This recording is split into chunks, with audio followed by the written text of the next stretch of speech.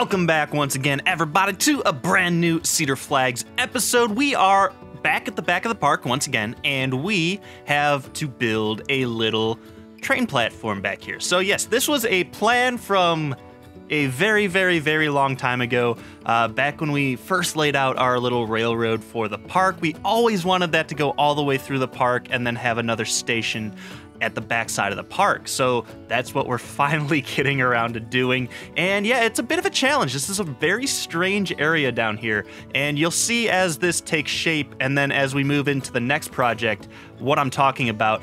Specifically, more or less, I'm talking about the pathing back here. It's really weird in the way that the path has to interact with the slope of the curve and then the elevated path of the station. It's a little weird, but we'll figure it out as we go.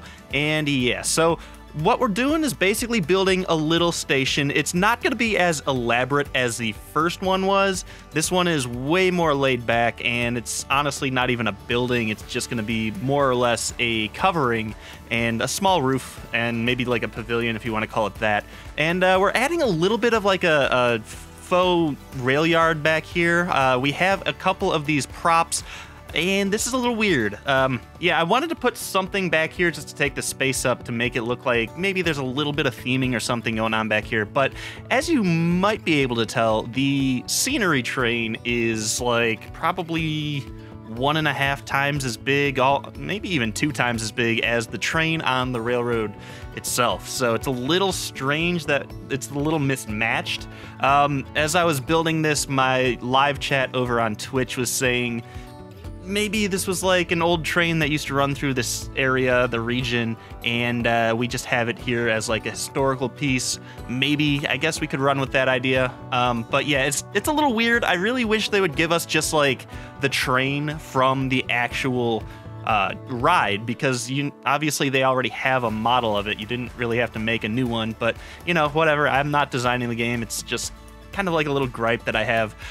But yeah, you're kind of seeing now that there's a little bit of a weird thing that's happening with the pathing, and it was frustrating at times. And yeah, it was pretty much the norm for Planet Coaster. I wanted to try to get the path down to like ground level. At one point I was like, you know what, let's just keep it elevated and then take it down to ground level at another point, and it kind of worked. And eventually we just left it kind of elevated back here. So eventually I'm gonna have to figure out a way to transition it back to like on the ground.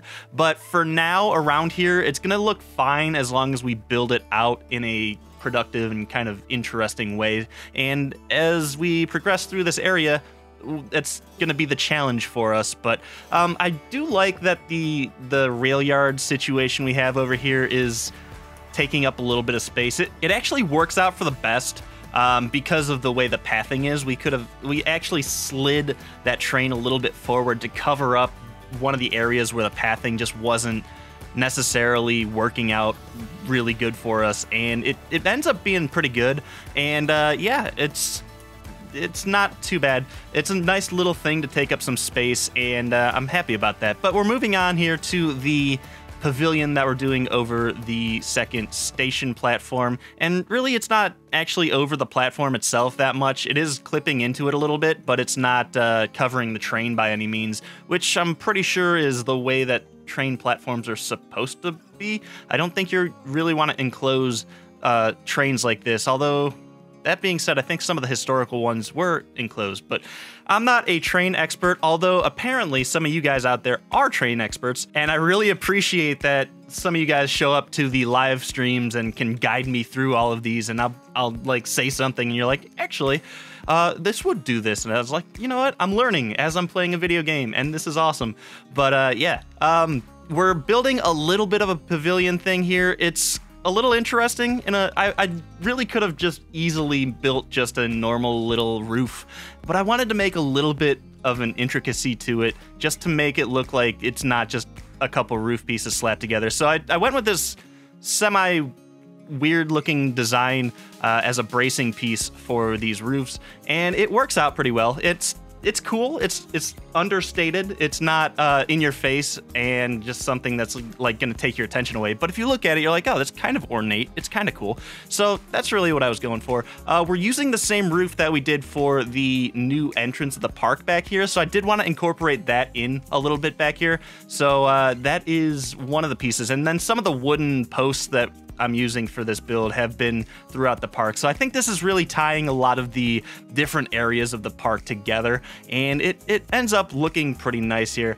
And yeah, we're just doing a little bit of terrain editing, and then I really wanted to adapt this rail line a little bit. So as you see, I am working that a little bit. I still wanted the bridge to be fairly straight over the water, even though we're not like building a fancy looking bridge, but I wanted to bring that track a little bit closer. Like the turn, I wanted to be right out of the station just so we could have a little bit more room later on. And the next build that we're going to be doing is actually going to be over there. I've pretty much almost completed that. And if you've been keeping up with the live streams over on Twitch, you'll know what we're building next, and we'll discuss that a little bit at the end of this episode here when we go into the live portion and check out all this work. But yeah, the link to my Twitch, as always, is down in the description of this video. I have a fairly not regular streaming schedule, if you couldn't tell from, you know, my upload schedule. I'm fairly inconsistent with that, but I've been trying to do more streams on weekdays, or not. I've been trying to do more streams on weekends. Guaranteed a stream on the weekend is what I'm shooting for, and then I'm trying to sprinkle in a little bit more streaming throughout the week as I settle in with my whole new job and all of that stuff. So it's tough. It's really tough to keep up with the content, but I'm trying to get a concerted effort into putting out more stuff for you guys. It's just sometimes life gets in the way and it's unfortunate, but what can you do? Right now though, all we're doing is adding a little bit of a retaining wall. This was going to be a really weird challenge down here. I really wanted to address the second half of this station down here. It's a little weird because the game by default gives us a two-part station, even if the riders are never going to step onto the other side of that platform. So I really wanted to incorporate that into the design of this whole area a little bit and try to just cover that up a little bit to make it look like it's not just an unnecessary little platform over there. And so we did that with this little retaining wall back here. And it's interesting because what we're going to have to do is try to hide the entirety of that platform. And to do that, we're going to need to break out our good old-fashioned friends, the rocks. So we'll get in there and we'll do that. But first, as I was going through this and as I was building out that retaining wall, I found that curved piece and I was like, all right, maybe we could terminate this somehow with a curve. And then I curved it back. And then as I was sitting there looking at what I've just created, I mentioned, I think I was streaming at the time, I mentioned this would be a pretty good spot for a lighthouse. And of course, the live chat jumped all over it. Everybody wanted to see the lighthouse. So that's what we're going to be doing here shortly. But right now, we're just kind of finishing up all of the retaining wall here. So yeah, this was a bit of a thing where I was like, I'm going to stream and finish up this build for this episode. And then partway through that stream, I was like, oh boy, I signed myself up for a bigger project than I thought it was going to be. Which is fine, but I do that a lot, and I think I like that kind of packs in a little bit more content for you guys. So instead of just this one simple little station, you're actually getting something a little bit more concrete and tangible in this episode, which is cool. But the lighthouse itself was a challenge. So the biggest thing for me doing this lighthouse was the top. So it was really easy, as you can see, to get a cylindrical building structure up. Not necessarily that it looked like a lighthouse, and we are actually going to do some pretty cool stuff with some lighting, even though we never really play this game at night.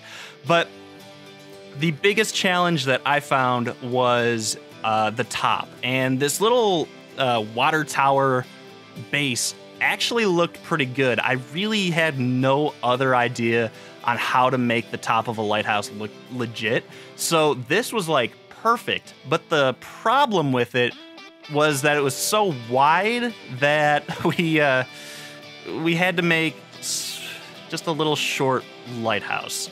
And we're hiding the feet of this base down in the base that we've made out of the circular, I think, castle pieces.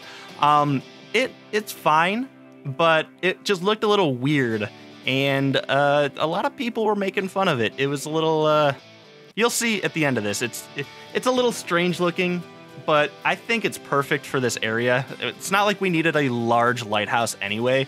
It's just basically a cool, interesting little thing for the park to have as a scenery piece, but it does look a little silly at the end here, and we'll get into that. But I really originally wanted to keep those circular pieces from the castle set. It just didn't look as good as it really should have. It looked more like a castle with a light at the top, and it was we just, even the people in the live chat were like, this isn't cutting it. So I took my my best Silverette impression here, and I spun all of these pieces around, and we make a little bit of a cool looking lighthouse. And the one thing about this is that there's no red stripe throughout the middle of it, which is fine. We just put the red up at the top, and it's a little chunky. It's a chunky lighthouse. That's what we end up making here. All in all, I kind of like it. I like that it's just a little quaint in and of itself, but it could be taller, I guess. But like I said, the challenge was going to be that base. I love the top of that base. It's nice metal construction, rounded off, perfectly sized, I guess, for a lighthouse. It's just the fact that the feet on it just stuck so far out that we were kind of dictated how we could build this thing. So unfortunately, we're stuck with the proportions that we made, but in the end, I do like it. It's kind of cool. And like I said, it's not an overpowering structure over here. It's something that if you're on the train ride, you'll be able to see it. And if you're kind of around the park, you might be able to catch a glimpse of it. And it might be one of those optical illusions where it might look a little bit bigger from farther away just because you can't see the entirety of it. But no, moving on here, the last thing we really have to do is some nature work. And if you're familiar with the live stream, you'll know that we have an emote over on Twitch for the rocks that we placed down. And yeah, it was going a lot in the chat as we were doing this. We are just building basically a little bit of like a retained break wall almost, throwing a bunch of rocks around. This was a really big flashback for me back to like City Skylines. I feel like I was doing this a lot in City Skylines, was just placing like these giant rocks all across the coast, and it's really like New England feel, almost Maine maybe. I think I had somebody in the live chat that was from, I want to say like Maine or one of those states way up there, and they were pretty much confirming that yes, this is exactly kind of what those look like up there. So I was like, oh cool, that's almost, I guess, what I was going for. I don't really know. The rocks look great over here. It's a really good way to separate the water from the station and give kind of a little bit of a boundary back here, because I really had no other idea what to do. I could have just put trees down, but since our lighthouse is so short, I didn't want the trees to embarrass the lighthouse. And it's really easy because a lot of the trees that are in the game are a little bit taller than that lighthouse. So it's a little sad, but you know, whatever. If you guys want to like maybe name the lighthouse, go ahead in the comments below. Yeah, we could come up with some sort of name for the lighthouse. That'd be kind of cool. And yeah, it's just I don't know. We're going around here doing a little bit more with the bushes and stuff, but that's pretty much it for this build. Let's go ahead and hop back on into the live portion, and we'll check out what we just did in a little bit more detail. All right, guys, we are live over here in Cedar Flags, and we're watching as a nice little train rolls by. Yes, this is what we did in this episode, and as you can tell, we have a long way to go. So I guess before we go into what we just did, the next video is actually going to be focused over here, and we're going to be doing a little bit of a boat ride throughout the lake. This is one thing that I've been planning on for a long time, so it's another big step in the series, which will be really nice. I know this project is a bit of an annoying one, so yeah, I've done a lot of the work already, so that's why I'm coming to you from the future, in a sense. So anyway, yeah, what we did though is build this quaint little lighthouse here, and yeah, it's it's not the tallest lighthouse, as you can tell. Most lighthouses are probably a bit taller, but for the park, it's not that bad. We'll go into night mode by the end of this, hopefully, and I'll show you guys the lights in action. But yeah, this is a very, very simple little station down here for our train. And as you're walking from the entrance, you notice that there's, well, a lighthouse. And like I said, it looks like it could be way taller from over here because you can't see where it ends. You're also going to notice a train. So you're going to come down here and be like, oh, what is this? So you'll look at the train and be like, oh, that's a historic little train. Cool. And then you can hop on the train and then you can go ahead and take the ride all the way through the park to basically the other side. So if you start at that entrance, you can get to this one fairly easily and then go throughout the park and work your way back that way. Or if you start at this entrance, you can hop on the train, get to the back of the park, and then work your way back through it. Usually that's what I do when I go to amusement parks, so I guess everybody might do that differently, but whatever. So, yep, this is the build. I love the coastline over here, and I am dangerously close to wanting to do a lot more rock stuff around the coastline, and I have to really tell myself not to. I love this look. I like that it really defines like the edge of this lake a lot better than just having the water end. But just all of these rocks they cannot be good for the performance of the game, so I really have to try to tell myself not to just go overboard with the rocks. But you know, you'll never know with me. I might go ahead and end up doing it anyway, but no, I don't know. This, I think, is pretty much it for this episode. Like I said, the next one, we're gonna be over in the boat area, so it's going to be kind of interesting. We're going to have the boats and the train, two transport type rides right next to each other, but I did promise that we'll go into night mode here real quick and check out that lighthouse. I love how this works over here. It actually looks like a lighthouse. They're kind of out of sync right now. When I first set these up, they were kind of going at the same pace, and it looked like the light was actually going around, so that was kind of nice. I also don't really I don't feel jealous for the people who are in these rooms over here because the light would just be shining right into your room the entire night, but maybe we'll turn that side at least off as a park operator, I guess, to spare the people who spent their hard-earned money on that. But that's just about gonna do it for this one, guys. Thank you so much for watching. Thumbs up this episode if you liked it. Thumbs down if you disliked it. If you want to name the lighthouse, go ahead and give it a name down in the comments, and maybe we'll go ahead and throw some sort of sign on the lighthouse in a future episode. But that's it. That's all I have for you guys. Thanks for watching, and I'll see you in the next episode back here in Cedar Flags.